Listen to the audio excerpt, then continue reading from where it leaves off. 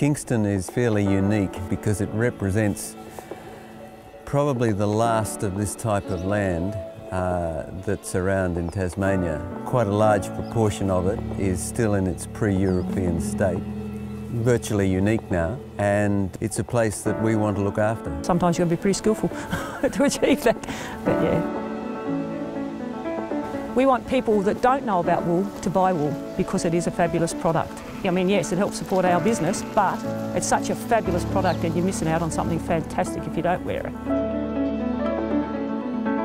I really think we need figures and facts to back up what we're doing, and it also shows you if something's going really well, but it also shows you if something's going really badly. We can show people straight up, that's the figures, this is what these animals do, and this is what their micron is, and you know, this is all the treatments I've done to this animal. I mean, there's a dream that someone's going to actually want to come back and see where the wool's actually come from, not just through the auction system of that we bought so many bales from that farm, but that those bales were filled by that particular lot of sheep. That would be an ultimate goal, if that people can come and have a look and go, oh, wow, I've got something made from that lot of sheep, or from, you know, that's from this country. It would be an ultimate dream to have that come true. We're not just selling wool, we're selling the way it's produced, the way we look after our sheep, and the way we look after the land that wool is produced from. Because, you know, we pride ourselves on the fact that we care about our animals and we care about our environment. And it doesn't really matter which animal it is I'm dealing with, whether it's my dogs or my sheep or cows or whatever.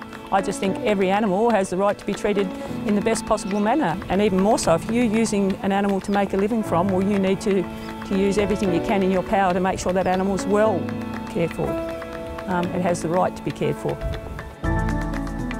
Wool's always graded up before it's offered up for sale, you know, on the auction floor. So, and it used to be, they used to work in letters. A P was the top wool.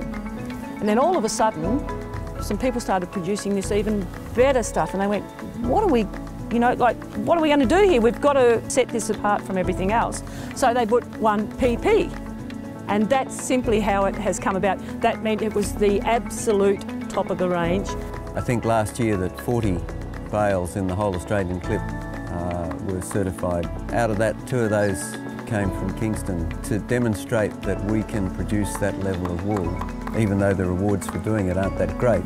It just shows people what the country is capable of and what the sheep that Lyndall has bred here are now capable of achieving.